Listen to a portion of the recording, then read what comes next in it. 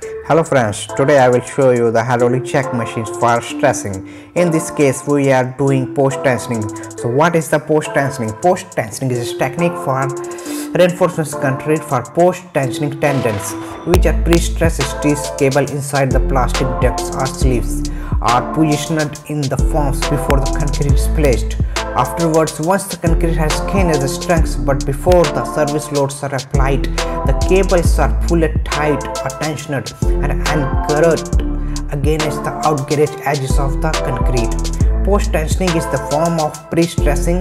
Pre-stressing simply means that the steel is stressed, pulled for tensioned before the concrete has to be support and service loads.